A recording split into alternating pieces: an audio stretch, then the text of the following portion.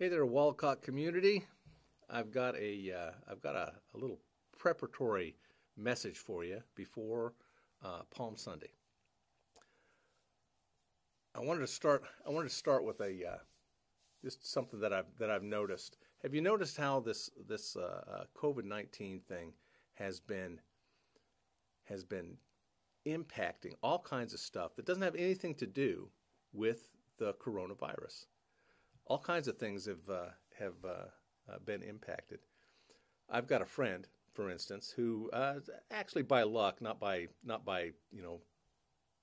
he has no precognitive abilities, but by luck, he got a haircut like the day before all the restrictions came down, and consequently, at this point, he looks okay. Okay, I did not think of a haircut until yesterday, and this is what it looks like. So who knows what this is gonna wind up with by the end. So I thought it might be a good idea to try and lean forward a little bit to try to maybe prior prepare for some stuff that we know is coming.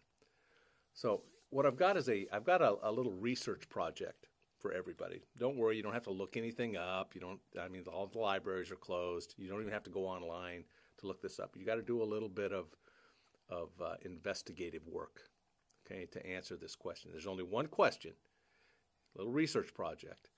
But just to motivate everyone, there will be a test during the sermon on Sunday.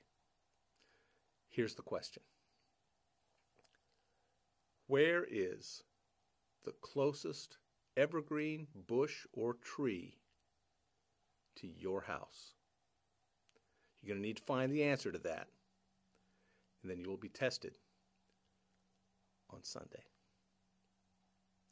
Don't let this keep you up at night. Everybody have a good week.